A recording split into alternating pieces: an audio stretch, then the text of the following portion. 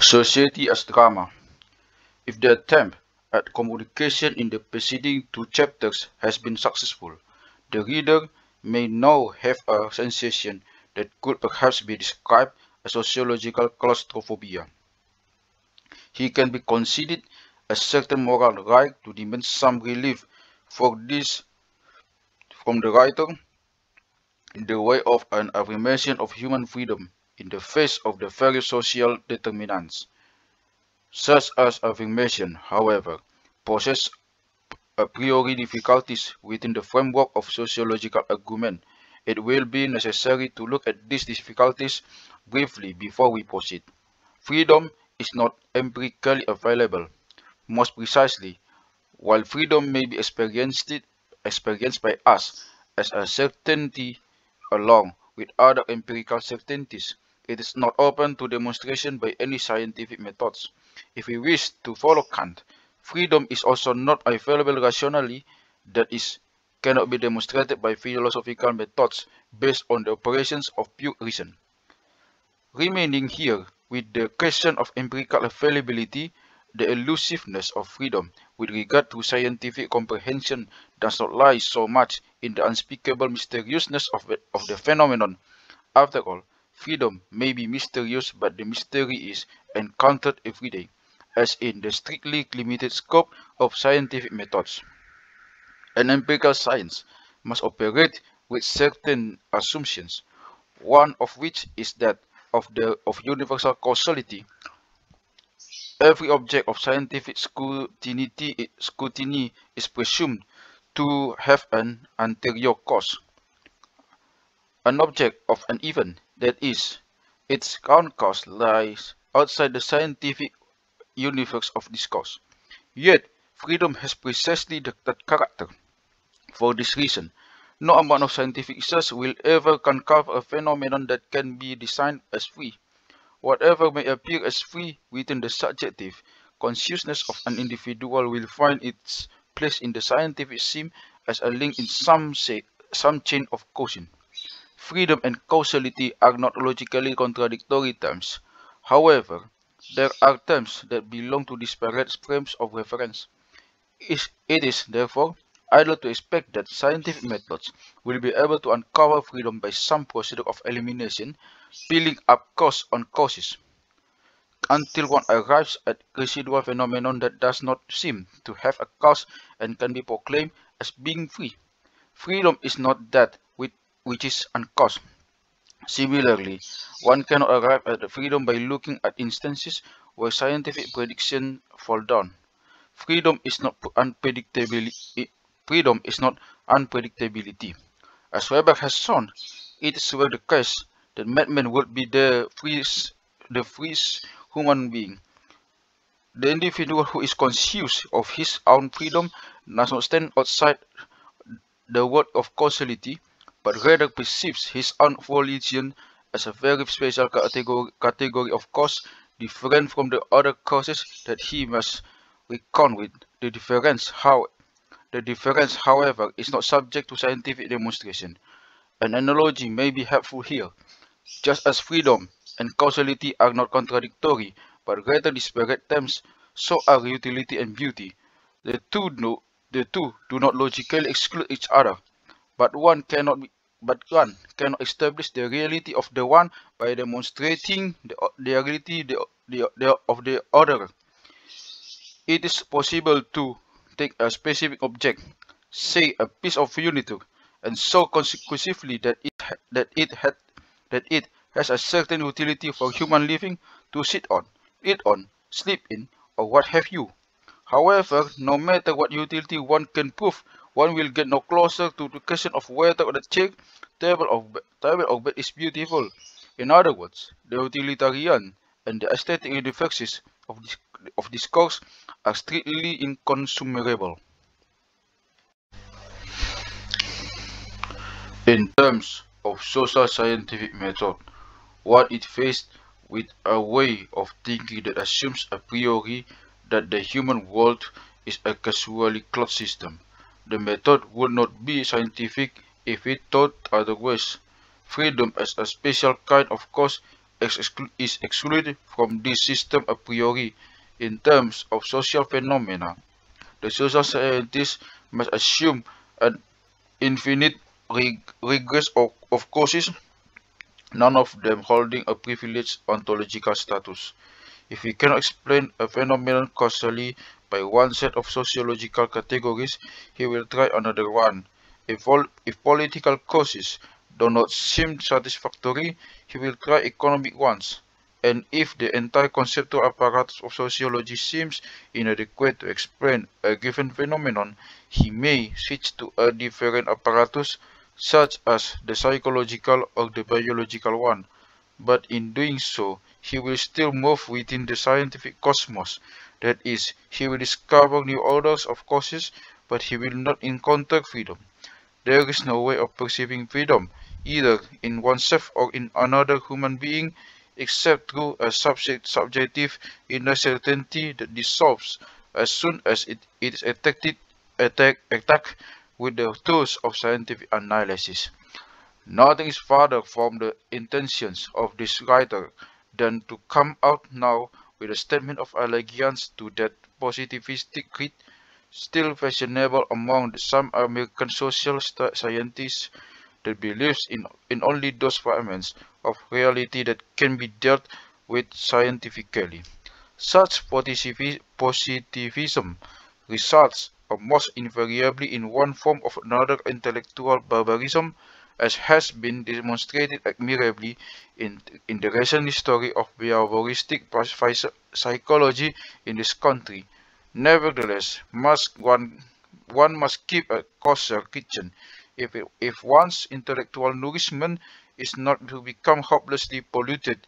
That is, one must not pour the milk of subjective insight over the meat of scientific interpretation. Such regression does not mean that one cannot release both forms in sustenance, only that one cannot do so in a single dish. It follows that it follows that if our arguments if our argument wanted to remain rigidly within the sociological frame of reference, which is a scientific one, we could not speak about freedom at all. We would then have to leave the reader to his own devices in getting out of his claustrophobic corner. Since these lines, fortunately, do not appear in a sociological journal and are not to be recited at the ceremonial gathering of the profession, there is no need to be as ascetic as all that. Instead, we shall follow two courses. First, still remaining within the mode of human existence provided by sociological perspective itself, we shall try to show that the contrasts, both external and internal, may not be as infallible as they were made to appear so far. Secondly, we shall step outside the narrowly scientific frame of reference and postulate the reality of freedom, after which we shall try to see what the sociological model looks like from the vantage point of this postulation. In the first course, we shall give some further touches to our sociological perspective. In the second, we shall seek to obtain some human perspective on sociological perspective. Let us return to the point in our argument at the end of the last chapter, in which we maintained that our own cooperation is needed to bring us into social captivity, which is the nature of this cooperation. One possibility of answering this question is to take up once more Thomas' concept of the definition of the situation. We can then argue that whatever the external and internal pressures of society may be, in most cases we ourselves must be at least co-definers of the social situation in question. That is, whatever the prehistory of this may be, we ourselves are called to an act of collaboration in the maintenance of the particular definition. However, another possibility of getting at the above question is to switch to another system of sociological conceptualization, namely that of Weber. We contend that a Weberian approach at this point will serve as a helpful balance to the Durkheimian angle on social existence.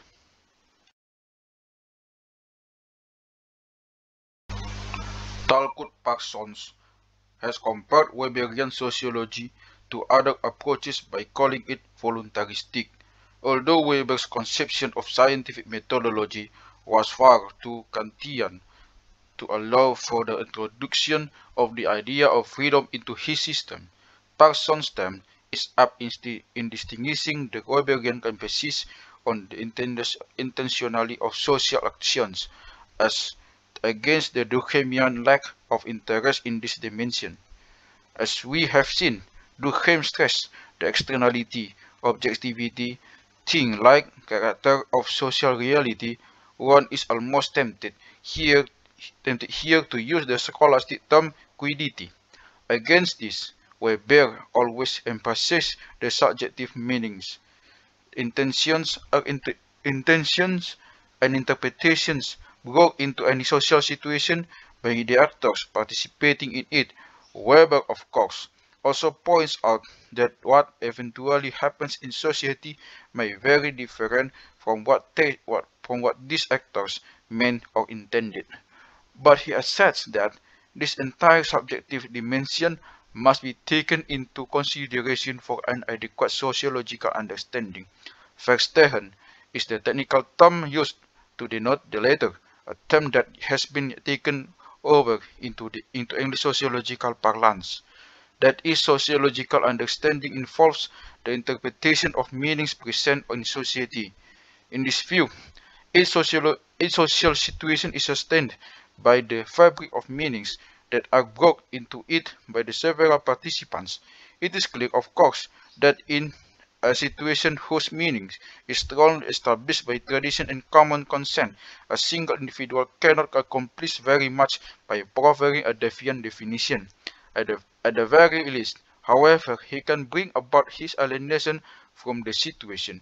The possibility of marginal existence in society is already an indication that the commonly agreed upon meanings are not omnipotent in their capacity to coerce.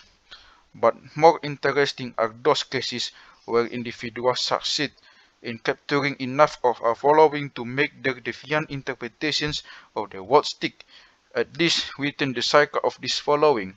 This possibility of breaking through the world taken for granted.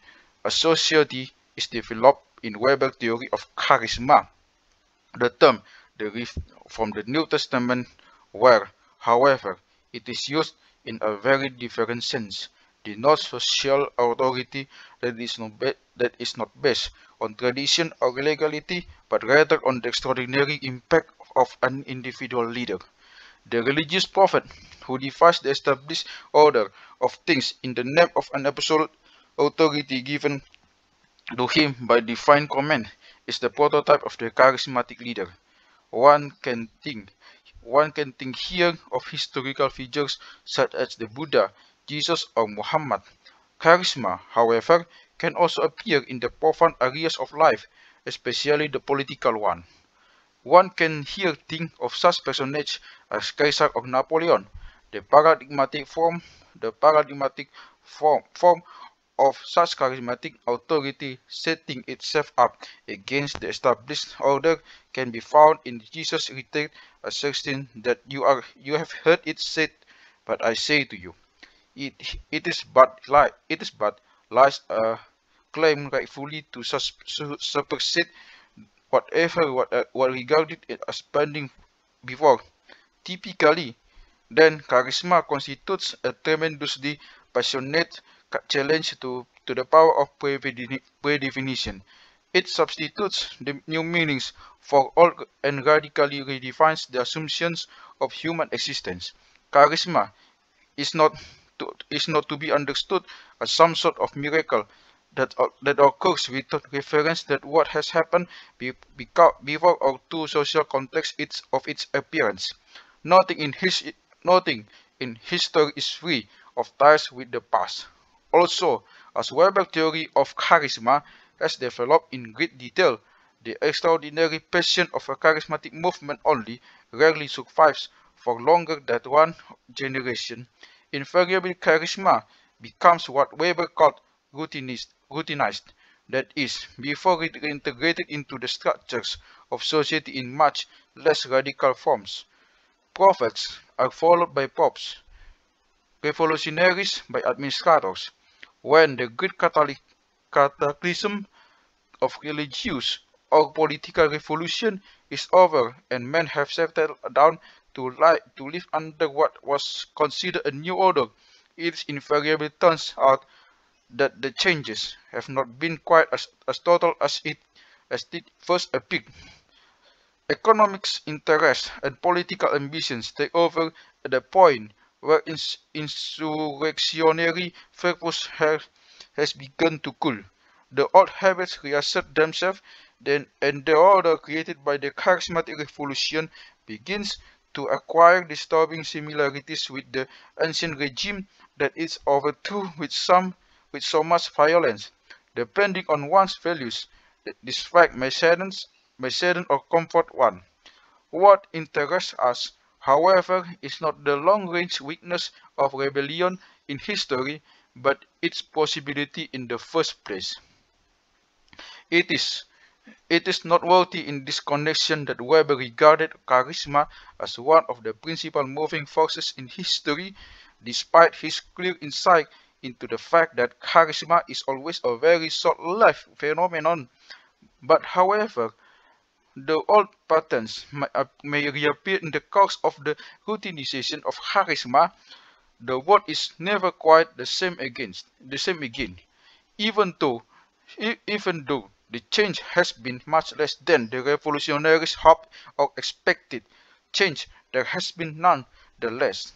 Sometimes only the passage of much time shows just how deep the change has gone.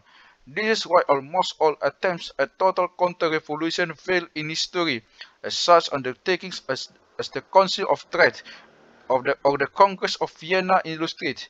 The lesson to be derived from this for our sociological perspective is simple, almost platitudinous, but nonetheless significant for a more balanced picture.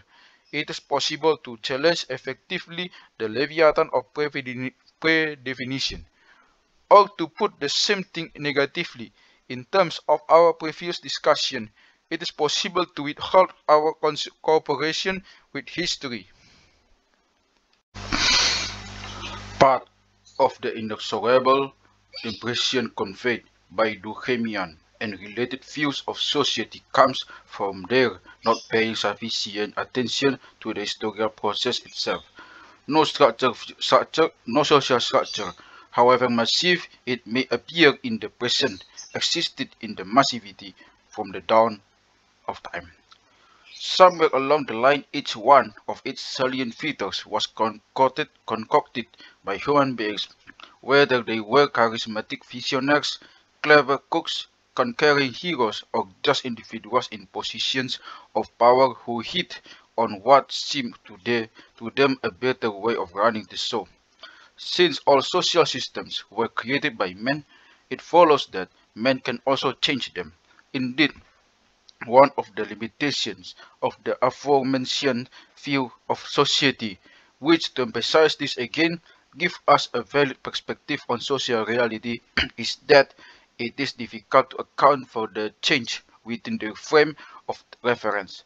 This is where the historical orientation of the Weberian approach redressed the balance. The Durkheimian and Weberian ways of looking at society are not logical contradictory. They are only antithetical, since they focus on different aspects of social reality. It, it is quite correct to say that society is a objective fact, coercing and even creating us. But it is also correct to say that our unmeaningful acts help to support the edifice of society and may on occasion help to change it. Indeed, the two statements contain between them the paradox of social existence, that society defines us, but is in turn defined by us. This paradox is what we have alluded to become in terms of our collision and collaboration with society. As soon as we view society in this way, however, it appears very much more fragile than it did from the other vantage point. We need the recognition of social to be human, to have an image of ourselves, to have an identity. But society needs the recognition of many like us in order to exist at all. In other words, it is not only ourselves but society that exists by virtue of definition. It will depend on our social location as to whether our refusal to recognize a particular social reality will have much an effect. It does not help. It does not help the slave much to refuse to recognize his enslavement. It's a different story when one of the masters does so. However, systems of slavery have always reacted violently to such a challenge, even from their humblest victims. It would seem then that just as there is no total power in society, there is also no total impotence. The master in society recognize this fact and apply their controls accordingly. It follows that the control systems are in constant need of confirmation and reconfirmation by those they are meant to control. It is possible to withhold such confirmation in a number of ways. Each one constitutes a threat to society as defined officially. The possibilities to take into consideration here are those of transformation, detachment, and manipulation. Our reference to charisma has already indicated in what way the transformation of social definitions may occur. Charisma, of course, is not the only factor that can induce change in society. Any process of social change, however, is connected with new definitions of reality. Any such redefinitions means that someone begins to act contrary to expectations directed toward him in line with the old definition. The master expects above from his slave and instead gets a freeze in his face. It will depend, of course, on how frequent such incidents are, whether we speak of individual defiance or social disorganizations, of social disorganization. To use common social terms, when an individual refuses to recognize the social definition of economic rights, we will be faced with a phenomenon of crime, namely those acts of defiance that are listed in the EPR statistics as crimes against property. But when masses of individuals under political leadership engage in the same refusal, we confront a revolution, be it in the form of the establishment of a social order or, more mildly, in a radical new tax system. The social differences between individual defiance, such as crime, and the wholesale dis and reorganization of an entire social system, such as revolution, are obvious. Both, however, are significant in terms of our argument in showing that possibility of resistance to the external and of necessity also the internal controls. In fact, when we look at revolutions, we find that the outward acts against the old order are invariably preceded by the disintegration of inward allegiance and loyalties. The image of kings topple before their applause to, as Albert Solomon has shown, this destruction of the people's conception of their rules can be illustrated by the affair of the Queen's necklace before the French Revolution and the Rasputin case before the Russian. The ongoing insurrection of certain Negroes against the segregation system in our own time was similarly preceded by a long process in which the old definitions of their role were discredited in the nation at last and destroyed in their own hands. A process, by the way, in which social scientists, including white certain ones, played a not insignificant part. In other words, Long before social systems are brought down in violence, they are deprived of their ideological sustenance by contempt. Non-recognition and counter-definition of social norms are always potentially revolutionary. However, we can look at much more routine cases in which particular social situations can be transformed or at least sabotaged by a refusal to accept their previous definitions. If we may make a rather unscholarly reference here, we would point to the opus of English humorist Stephen Porter as an excellent guide to the subtle art of social sabotage. What Porter calls the ploy is precisely the technique of redefining a social institution contrary to general expectations, and doing so in such a way that the other participants in the situation are caught off guard and find themselves helpless to counterattack. The patient who prearranges phone calls in such a way that he converts his doctor's consultation room into a business office. The American tourist in England who lectures his English house on the antiquities of London. The, un, the non-church-going house guest who manages truly to upset his church-going host on Sunday morning by alluding to his own darkly esoteric religious preference that would not possibly permit him to join them. All these are instances of what could be called successful sociological sabotage, picayune compared to the Promethean bouleversements of the Great Revolutionary, but none the less revealing of the innate precariousness of the social fabric. And if his moral prejudices allow, the reader can readily test the validity of the portrait technique of, of social demolition, which might well be called, with due apologies to Madison Avenue, the engineer of the sun. Let him pretend to be a tolerant but firm abstainer at a New York cocktail party, or an initiate of some mystic cult at a Methodist church picnic, or a psychoanalyst at a businessman luncheon. In each case, he is quite likely to find that the introduction of a dramatic character that does not fit into the scenario of the particular play seriously threatens the role-playing of those who do fit. Experiences such as this may lead to a sudden reversal in one's view of society, from an awe-inspiring vision of an edifice made of massive granite to the picture of a toy house precariously put together with papier-mâché. While such metamorphosis may be startling to people who have hitherto had great confidence in the stability and rightness of society, it can also have a very liberating effect on those more inclined to upon the latter as a giant sitting on top of them, and not necessarily a friendly giant at that.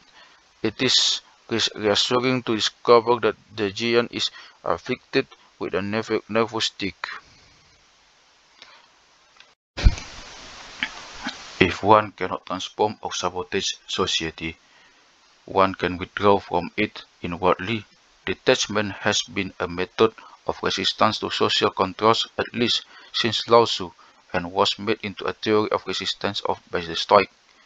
The person who retires from the social stage into religious, intellectual or artistic domains of his own making still, of course, carries into this self-imposed exiled language, identity and store of knowledge that he initially achieved at the hands of society. Nevertheless, it is possible to frequently at considerable psychological cost to build for oneself a castle of the mind in which the day-by-day expectations of society can be almost completely ignored. And as one does this, the intellectual character of this castle is more and more shaped by oneself rather than by the ideologies of the surrounding social system. If one finds others to join one in such an enterprise, one can in very real sense create a counter-society whose relations with the other, the legitimate social, can be reduced to diplomatic minimum. Incidentally, in that case, the psychological burden of such detachment can be greatly minimized. Such country societies, constructed on the basis of deviant and detached definitions, exist in the form of sects, cults, inner cycles, or other groups that sociologists can subcultures. If we want to emphasize the normative and cognitive separateness of such groups, the term subworld may be an apter one. A subworld exists as an island of deviant meanings within the sea of its society, to adapt the phrase that Karl Mayer used eloquently to describe the social character of religious sectarianism. The individual who enters such a subworld from the outside is made to feel very strongly that he is entering an entirely different universe of discourse. Eccentricity, religiosity, subversive politics, unconventional sexuality, illegal pleasures, any of these are capable of creating a subworld carefully shielded from the elect for, from the elect of both physical and the legal controls of the larger society. Thus, a modern American city may contain, well hidden from public view, its subterranean worlds of theosophists, Trotskyists, homosexuals, or drug addicts speaking their own language in its terms, building a universe infinitely far removed in meaning from the world of their fellow citizens. Indeed, the anonymity and freedom of movement of modern urban life greatly facilitate the building of such underworlds. However, it is important to emphasize that these rebellious constructions of the mind can also liberate the individual to a considerable extent from the definitory system of his society. Man who passionately devotes of his life to the study of pure mathematics, theoretical physics, sociology, or Zoroastrianism can afford to pay a minimum of attention to routine social demands as long as he can somehow manage to survive economically in the pursuit of his interests. And what is more important, the direction of thinking that these universes of discourse will naturally lead him to will have a very high degree of autonomy indeed vis-a-vis the routine intellectual patterns that constitute the worldview of the man's society. What may recall here the thoughts delivered at the gathering of mathematics to pure mathematics, and may it never be of any use to anybody. Unlike some of the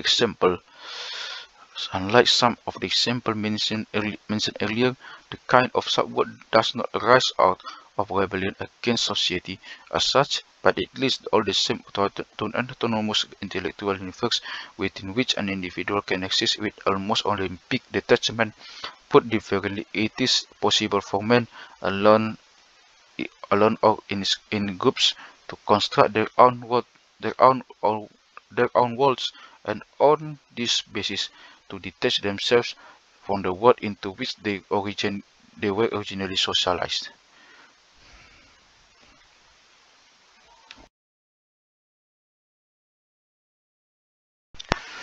The discussion of the art of ploying has already brought us close to the third major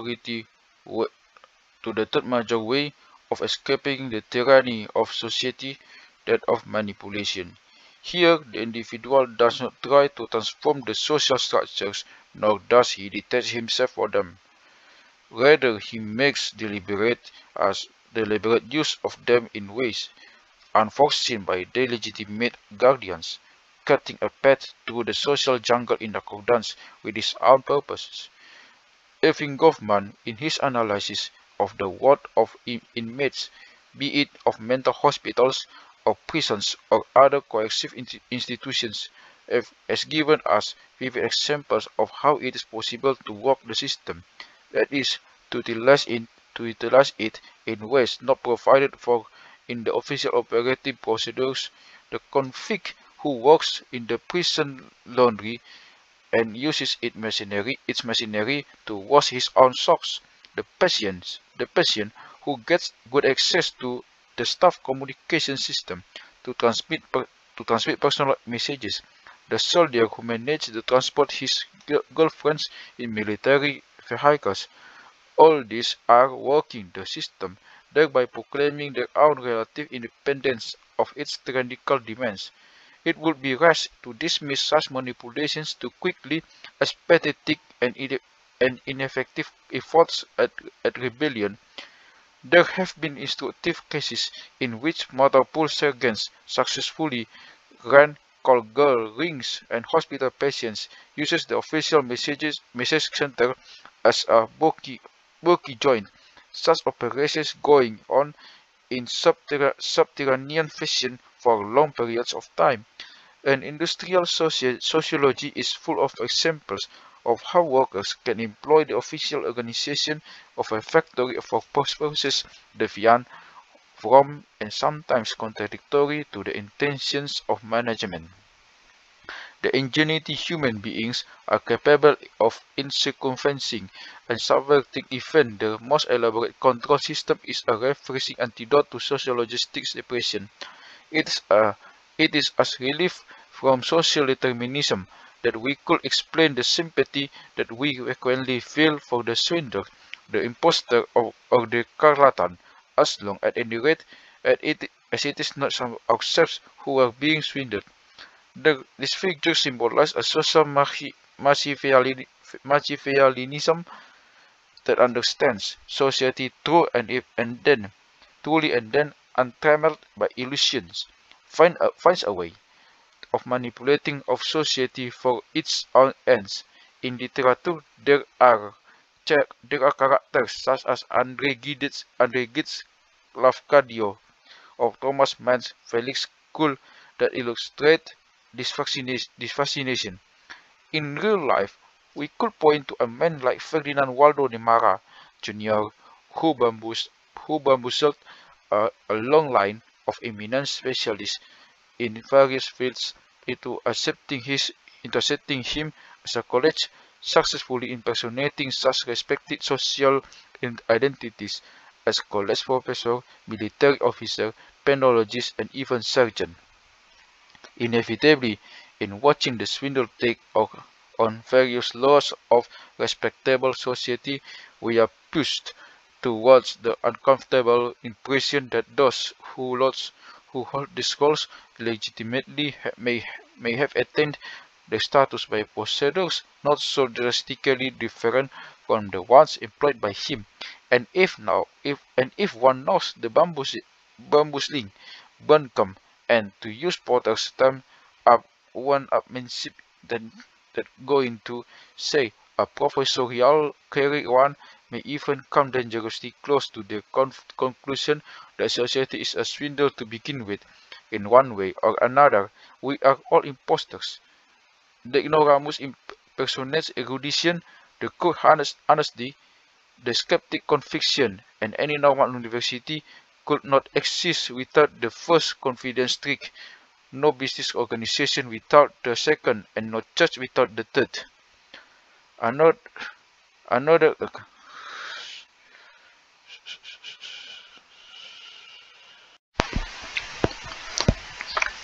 another concept elaborated by Goffman is helpful in this connection, the one he calls role distance.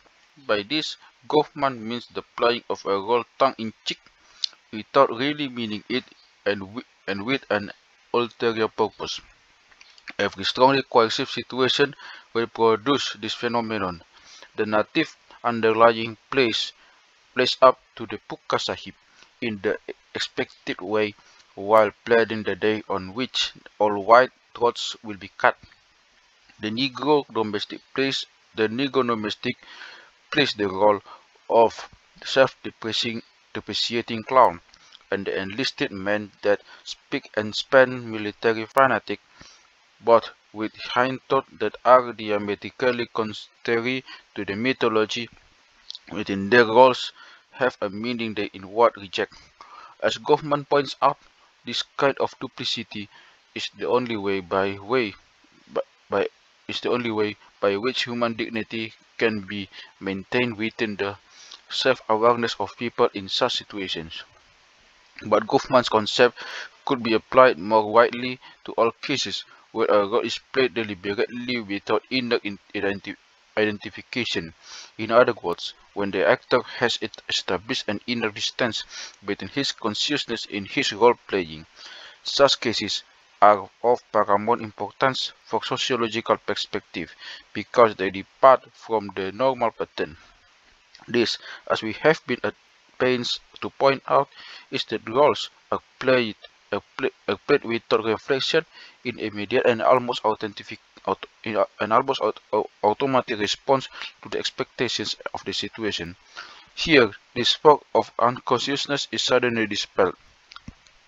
In many instances, this may not affect the visible course of events, yet it constitutes a qualitatively di- different from different form of existence in society. Role distance marks the point at which the marionette clown becomes Bajaccio. The puppet theater is transformed into a living stage. Of course, there is a still script, a stage management and repertoire that includes one's own role. But one is now playing the part in question with full consciousness. As soon as this happiness, there is the ominous possibility that Bajaccio may jump out of his role and start playing the tragic hero, or that Hamlet may begin to do somersault and sing dirty ditties. Let us repeat our previous assertion that all revolution begin in transformation of consciousness. A useful concept to introduce in this connection is that of ecstasy. By this, we refer not to some abnormal heightening of consciousness in a mystic sense, but rather, quite literally, to act of standing or stepping outside, literally ecstasis, or to take the taken for granted routines of society. In our discussion of alternation, we have already touched upon a very important form of ecstasy in our sense, namely the one that takes place when an individual is enabled to jump from world to world in his social existence. However, even without such an exchange of universes, it is possible to achieve distance and detachment vis-a-vis one's one world as soon as a given role is played without an inner commitment.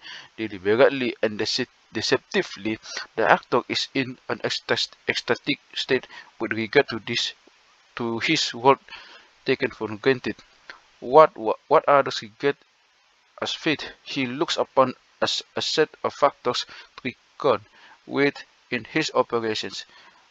What others assume to be essential identity, he handles as an inconvenient disguise. In other words, ecstasy transforms one's awareness of society in such a way that giveness becomes possibility. While this begins as a state of consciousness, it should be evident that sooner or later there are bound to be significant consequences in terms of action. From the point of view of the official guardians of others, it is dangerous to have too many individuals around playing the social game with inner reservations.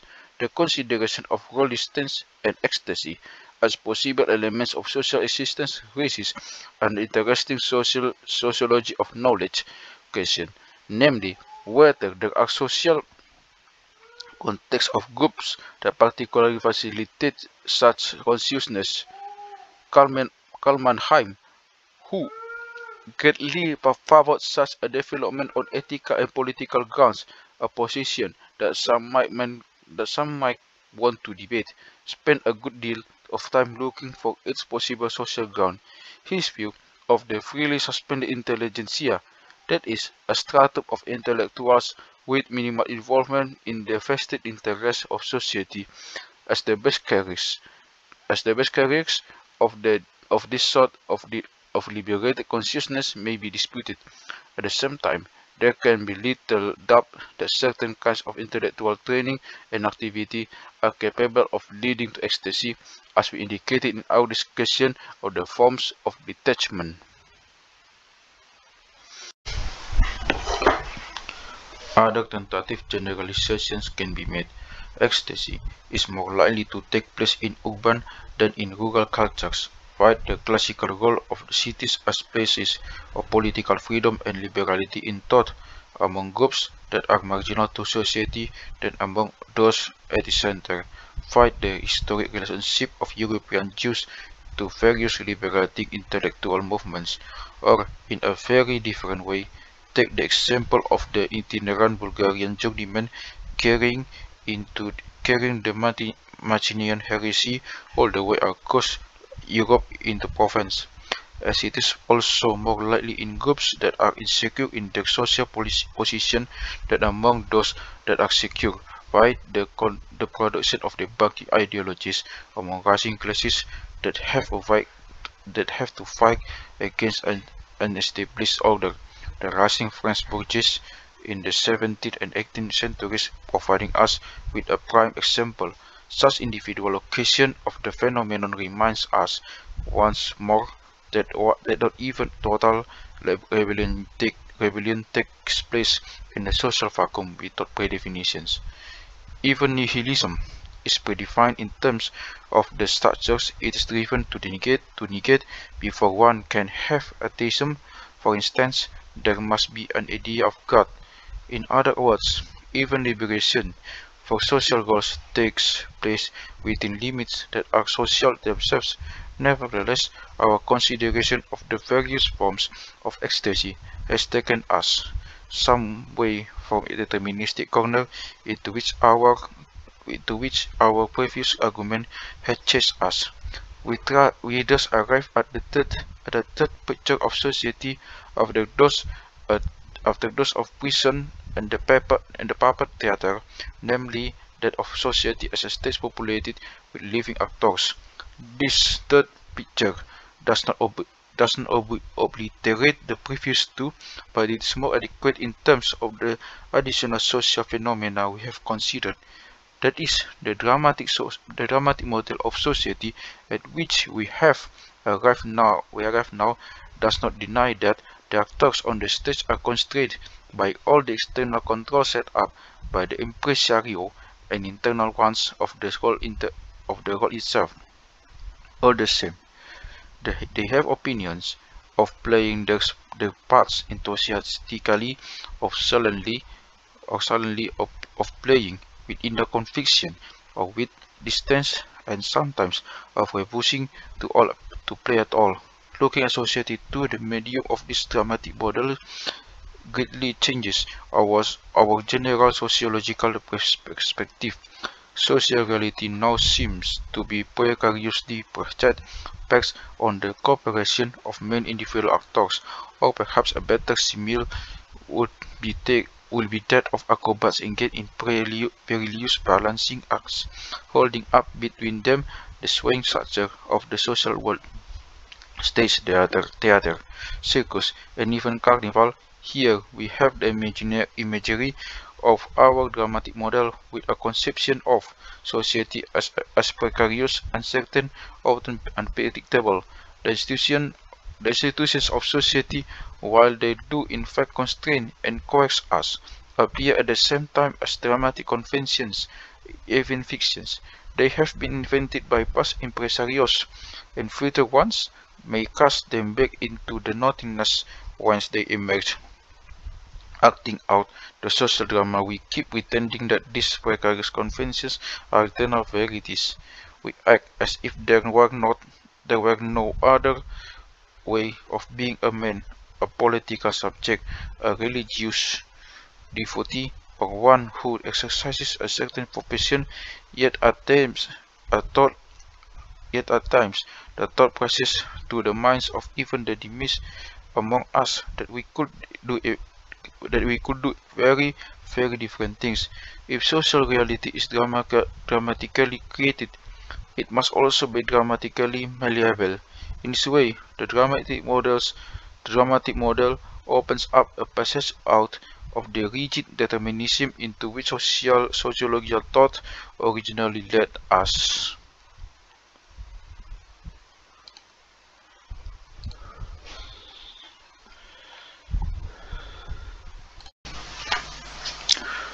Before we leave behind us our narrower sociological argument, we would like to point to a classical contribution that is very relevant to the points just made: the theory of sociability of German sociologist Georg Simmel, a contemporary of Weber's, whose approach to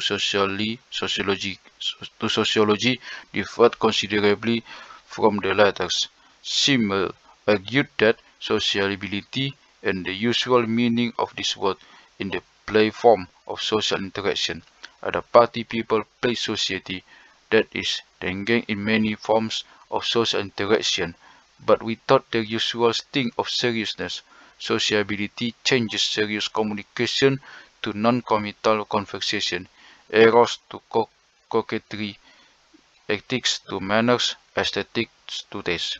As Simmel shows, the world of sociability is a precarious and artificial creation that can be shattered at any moment by someone who refuses to play the game. The man who engages in passionate debate at a party spoils the game, as does the one who carries flirtation to the point of open seduction. A party is not an orgy, or the one who openly promotes business interests under the guise of harmless chit-chat. Party conversation must at least pretend to be disinterested. Those who participate in the situation of pure sociability temporarily leave behind their serious identities and move into a transitory world of make-believe, which consists, among other things, of the playful pretense that those concerned have been freed from the wakes of position, poverty, and passions normally attached to them. Anyone who brings in the gravity, in both sense of the word, of serious outside interest immediately shatters of this the fragile artifice of make-believe. This, incidentally, is why pure sociability is rarely possible except among social equals, since otherwise the pretense is too strenuous to maintain, as every office party shows painfully. We are not particularly interested in the phenomenon of sociability for its own sake, but we can now relate what Simmel maintains about it to our earlier consideration of Smith's notion that social roles are learned to play. We contend that sociability could not exist at all as the artifice it is if society at large did not have a similarly artificial character. In other words, sociability is a special case of playing society, more consciously fictitious, less tied up with the urgent ambitions of one's career, but yet of one piece with a much larger social fabric that one can also play with. It is precisely through such play, as we have seen, that the child learns to take on his serious roles. In sociability we return for some moments to the masquerading of childhood, hence perhaps the pleasure of it. But it is assuming too much to think that the marks of the serious world are terribly different from those of this world of play. One plays the masterful raconteur at the party, and the man of term will at the office. Party Party text has a way of being translated into political finesse, shrewdness in business, into the adroit handling of etiquette for purposes of sociability. Or, if you like, there is a nexus between social graces and social skills in general. In this fact lies the sociological justification of the social training of diplomats as well as debutants. By playing society, one learns how to be a social actor anywhere, and this is possible only because society has, as a whole, has the character of a play, as the Dutch historian Johan Huizinga has brilliantly shown in his book Homo Ludens. It is impossible to grasp human culture at all unless we look at its subspecies ludi. Under the aspect of play and playfulness, with these thoughts, we have come to the very limits of what it is still possible to say within a social-scientific frame of reference. Within the latter, we cannot go any further in lifting from the reader the deterministic burden of our earlier argumentation. Compared with this argumentation, what has been stated in the present chapter in the present chapter so far may appear rather weak and less than conclusive. This is unavoidable. To repeat ourselves, it is impossible a priori to come upon freedom in its full sense by scientific means or within a scientific universe of discourse. The closest the closest we have been able to come is to show in certain situations a certain freedom from social controls. We cannot possibly discover freedom to act socially by scientific means, even if we should find holes in the order of causality that can be established sociologically. The psychologist, the biologist, or some other dealer in causations will step in and stuff up our hole with material spun for his cloth of determinism. But since we have made no promises in this book to limit ourselves ascetically to scientific logic, we are now ready to approach social existence from a very different direction. We have not been able to get at freedom sociologically, and we realize that we never can. So be it. Let us see. Let us see now how we can look at our sociological model itself from a different vantage point.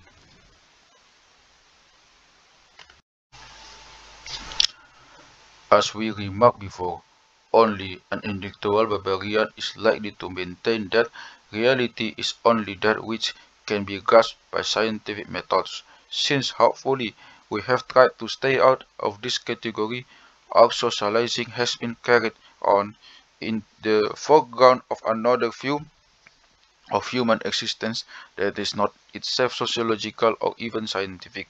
Nor is this view particularly eccentric, but rather the common, or if very different, elaborated anthropology of those who credit man with the capacity for freedom. Obviously, a philosophical discussion of such an anthropology would utterly break the framework of this book and would, for that matter, lie beyond the competence of its writer. But while no attempt will be made here to provide a philosophical introduction to the question of human freedom, it is necessary to our argument that at least some indications be given of how it is possible to think sociologically without abandoning this notion of freedom, and more than that, in what way a view of men that is include the idea of freedom may take cognizance of social dimension. We contend that here is an important area of dialogue between philosophy and the social sciences that still contains the vast tracts of virgin territory. We point to the work of Alfred Schweitzer and to the contemporary efforts of Maurice Nathanson as indicating the direction in which this dialogue could move. Our own remarks in the following pages will, of necessity, be exceedingly sketchy, but it is hoped that they will suffice to indicate to the reader that sociological thought need not necessarily end in a positivistic swamp. We shall now begin with the postulate that men are free, and from this new starting point return to the same problem of social existence. In doing this, we shall find helpful some concepts developed by existentialist philosophers, though we shall use this without any doctrinaire intentions. Herewith the reader is invited to undertake an epistemological salto mortal, and this behind him to return to the matter at hand. Let us retrace our steps to the point where we look at Galen's theory of institutions. The latter we will call are interpreted in this theory as channeling human conduct very much along the lines the instincts channel the behavior of men, of animals. When we considered this theory, we made the remark that there is, however, one crucial difference between the two kinds of channeling. The animal, if it reflected on the matter of following its instincts, would say, I have no choice. Men, explaining why they obey their institutional imperatives, say the same. The difference is that the animal would be saying the truth, the men deceiving themselves. Why? Because in fact, they can say no to society and often have done so. There may be unpleasant consequences if they take this course. They may not even think about it as a possibility because they take their own obedience for granted. This, their institutional character may be the only identity they can imagine having, with the alternative seeming to them as a jump into madness. This does not change the fact that the statement "I must" is a deceptive one in almost every social situation. For our new vantage point within an anthropological frame of reference that recognizes man as free, we can usefully apply to this problem that Jean-Paul Sartre has called bad faith. To put it very simply, bad faith is to pretend something is necessary that in fact is voluntary. Bad faith is thus a flight for freedom, a dishonest evasion of the agony of choice. Bad faith expresses itself in innumerable human situations, from the most commonplace to the most catastrophic. The waiter shuffling through his appointed rounds in a cafe is in bad faith insofar as he pretends to himself that the waiter role constitutes his real existence, that if only for the hours he is hired, he is the waiter. The woman who lets her body be seduced step by step while continuing to carry on innocent conversation is in bad faith insofar as that she pretends that what is happening to her body is not under his control. The terrorist who kills and excuses himself by saying that he had no choice because the party ordered him to kill is in bad faith because he pretends that his existence is necessarily linked with the party, while in fact this linkage is the consequence of his own choice. It can easily be seen that bad faith covers society like a film of lies. The very possibility of bad faith, however, shows us the reality of freedom. Man can be in bad faith only because he is free and does not wish to face his freedom. Bad faith is the shadow of human liberty. Its attempt to escape that liberty is doomed to defeat. For, as Sartre has famous put it, we are condemned to freedom. If we apply this concept to our sociological perspective, we will suddenly be faced with a startling conclusion. The complex of roles within which we exist in society now appears to us as an immense apparatus of bad faith. Each role carries with it the possibility of bad faith. Every man who says, I have no choice in referring to what his social roles demands of him is engaged in bad faith. Now, we can easily imagine circumstances in which this confession will be true to the extent that there is no choice within that particular role. Nevertheless, the individual has the choice of stepping outside the role. It is true that, given certain circumstances, a businessman has no choice but brutally to destroy a competitor unless he is to go bankrupt himself. But it is he who chooses brutality over bankruptcy. It is true that a man has no choice but to betray a homosexual attachment if he is to retain his position in respectable society, but he is the one making the choice between respectability and loyalty to that attachment. It is true that in some cases a judge has no choice but to sentence a man to death but in doing so he chooses to remain a judge, an occupation chosen by him in the knowledge that it might lead to this, and he chooses not to resign instead when faced with the prospect of this death. Men are responsible for their actions. They are in bad faith when they attribute to iron necessity what they themselves are choosing to do. Even the law itself, the master fortress of bad faith, has begun to take cognizance of this fact in its dealings with with Nazi Nazi war criminals.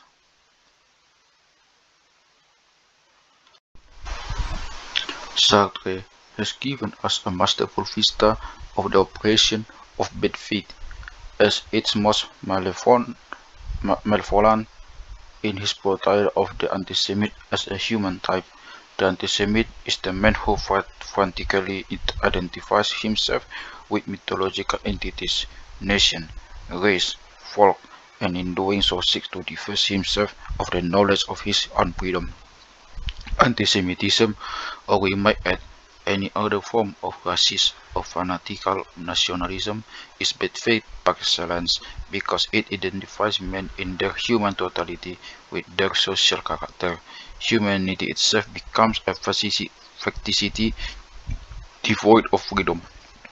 One then loves, hates, and kills within a mythological world in which all men are the social destinations as the SS man is what his insignia says, and the Jew is the symbol of despicability seen on his concentration camp uniform. Bad faith in this form is ultimate malignancy, however, is not limited to the Kafkaesque world of Nazism and its totalitarian analogies. It exists in our own society in identical patterns of self-deception. It is only as one long series of acts of bad faith that capital punishment continues to exist in allegedly human societies. Autoctors, just like the Nazi ones, present themselves as conscientious public servants with an impeccable of mediocre private morality who reluctantly overcome their weakness in order to do their duty. We will not at this point go into the ethical implication of such bad faith. We shall do so briefly in the discussion that follows this chapter. We would rather return here to starting view of society that we have reached as a result of these considerations. Since society exists as a network of social roles, each one of which can become a chronic or a momentary alibi for taking responsibility for its bearer, we can say that deception and self-deception are at the very heart of social reality, nor is this an accidental quality that could somehow be eradicated by some moral reformation of others. The deception inherent in social structures is a functional imperative. Society can maintain itself only if its fictions, its as if character, to use Hans Weinheimer's are accorded ontological status by at least some of its members some of the time, or let us say, society as we have so far known it in human history. Society provides for the individual a gigantic mechanism by which he can hide from himself his own freedom. Yet this character of society as an immense conspiracy in bad faith is, just as in the case of the individual, but an expression of the possibility of freedom that exists by virtue of society. We are social beings, and our existence is bound to specific social locations. The same social situations that can become traps of bad faith can also be occasions for freedom. Every social role can be played knowingly or blindly, and insofar as it is played knowingly, it becomes a vehicle of our own decisions. Every social institution can be an alibi, an instrument of alienation from our freedom, but at least some institutions can become protective for the actions of women.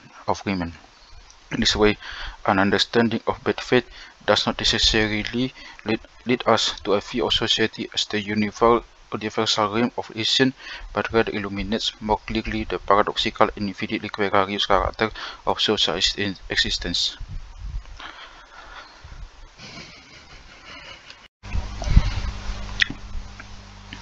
Another concept of existentialist philosophy useful for our argument is what Martin Heidegger has called the man. The Greek word is untraceable literally into English. It is used in German in the same way that one is used in English in such a sentence as "one does not do that", "man tut das nicht". The French word "on" conveys the same meaning, and José Ortega y Gasset has got Heidegger's intention in Spanish with his concept of "lo que se hace". In other words, man refers to a deliberately vague generality of human beings. It is not this man who will not do this, nor that man, nor, nor you nor I. It is, in some way, all men, but so generally that it may just as well be nobody. It is in this far sense that a child is taught one does not pick one's nose in public. The concrete child, with his concretely irritating nose, is subsumed under an anonymous generality that has no face and yet bears down powerfully on the child's conduct. In fact, and this ought to give us a long pause, Heidegger's man bears uncanny resemblance to what Metz has called the generalist other. In Heidegger's system of thought, the concept of the man is related to his discussion of authenticity and inauthenticity. To exist authentically is to live in full awareness of the unique, irreplaceable, and incomparable quantity of one's individuality. By contrast, inauthentic existence is to lose oneself in the anonymity of the man, surrendering one's uniqueness to the socially constituted abstractions.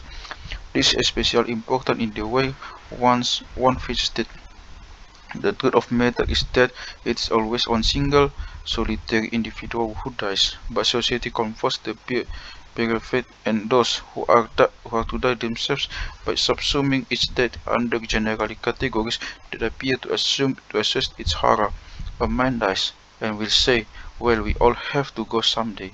This we all in an exact rendition of the man, it's everybody and does nobody, and by putting ourselves under its generality, we hide from ourselves and in the inevitable the fact that we too solitary, sink and solitary.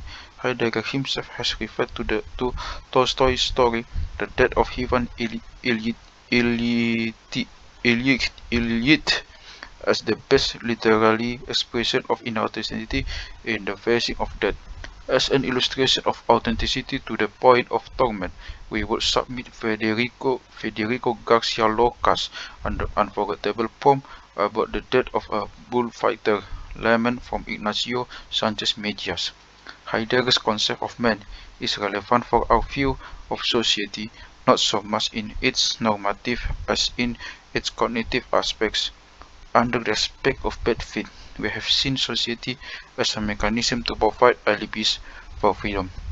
Under the aspect of the man, we see society as a defense against terror. Society provides us with taken for granted structures. We could speak also here of the okay world, within which, as long as we follow the rules, we are shielded from the naked terrors of our condition. The okay world provides routines and rituals through which these terrors are organized in such a way that we can face them with a measure of calm. All rites of passage illustrate this function: the miracle of birth, the mystery of desire, the horror of death. All these are carefully camouflaged as we are led gently over one threshold after another, apparently a natural and self-evident sequence. We all are born, lost and must die, and thus every one of us can be protected against the unthinkable wonder of these events. The man enables us to live out inauthentically by sealing up the metaphysical questions that our existence poses.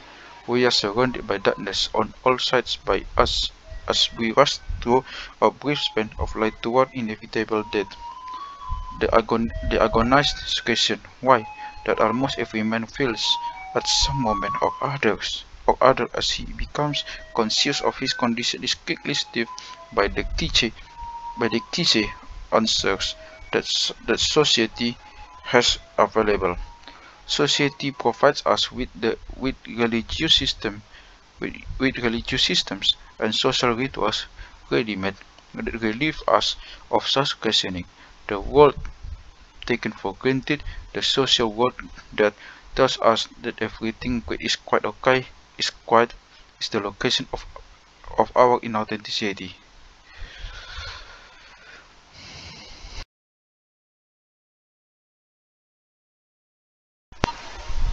Let us take a man who wakes up at night from one of those nightmares in which one loses all sense of identity and location. Even in the moment of waking, the reality of one's own being and of one's world appears as a dream-like phantasmagoria that could vanish or be metamorphosed in the twinkling of an eye. One lies in bed in a sort of metaphysical paralysis, feeling oneself but one step removed from the annihilation that had looped over one in the nightmare just past. For a few moments of painfully clear consciousness one is at the point of almost smelling the slow approach of death, and with it of nothingness. And then one gropes for a cigarette and, as the saying goes, comes and comes back to reality. One reminds oneself of one's name, address and occupation of one's plan for the next day. One walks about one's house full of proofs of past and present identity. One listens to the noises of the city. Perhaps one wakes up wife or children and is reassured by the annoying protest. Soon, soon one can loudly dismiss the foolishness of what has just transpired, raid the refrigerator for a bite or the liquor closet for the nightcap, and go to sleep with the determination to dream of one's next promotion. So far, so good. But what exactly is the reality to which one has just returned? It is the reality of one's socially constructed world, that okay world in which metaphysical questions are always lockable unless they have been captured and castrated and taken for granted religious ritualism. The truth is that this reality is a very precarious one indeed. Names, addresses, occupations, and wives have a way of disappearing. All plans and in extinction. All houses eventually become empty, and even if we live all our lives without having to waste the agonizing continuity of all we are and do. In the end, we must return to that nightmare moment when we feel ourselves stripped of all names and all identities. What is more, we know this, which makes for inauthenticity of our scurrying for shelter. Society gives us names to shield us for nothingness. It builds a world for us to live in, and thus protects us from the chaos that surrounds us on all sides. It provides us with a language and with meanings that make this world believable, and it supplies a steady, a steady chorus of voices that confirm our belief and still our dormant doubts. Again, we could repeat in this slightly altered context what we have said before about bad faith. It is correct that society, in its aspect of man, is a conspiracy to bring about inauthentic existence. The wall of society are a Potemkin village erected in front of the edifice of being. They function to protect us from terror, to organize for us a cosmos of meaning within which our lives make sense. But this also true. The authentic existence can take place only within society. All meanings are transmitted in social process. One cannot be human, authentically or inauthentically, except in society. And the very avenues that lead to a wandering contemplation of being, be they religious or philosophical or aesthetic, have social locations. Just as society can be a fly from the freedom of or an occasion for it, society can bury our metaphysical case or provide realms in which it can be pursued. We come up once more on the persistently genus-based paradox of our social existence. All the same, there can be but little doubt that society functions as a alibi and as Potemkin village for more people than it functions for as an avenue of liberation. If we maintain that authenticity in society is possible, we do not thereby maintaining that most men are indeed making use of this possibility. Wherever we ourselves may be socially located, one look around us will tell us otherwise. With these observations, we have come once more to the edge of ethical considerations that we want to postpone for another moment. We will stress at this point, however, that ecstasy, as we have defined it, has metaphysical as well as sociological significance. Only by stepping out of the taken for granted routines of society is it possible for us to confront the human condition without comforting mystifications. This does not mean that only the marginal men of the rebel can be authentic. It does not mean that freedom presupposes a certain liberation of consciousness.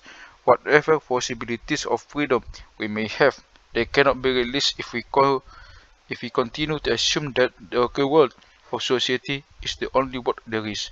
Society provides us with warm, reasonably comfortable caves in which we can huddle with our fellows, beating on the drums that drown out the howling highness of the surrounding darkness. Ecstasy is the act of stepping outside the caves alone to face the night.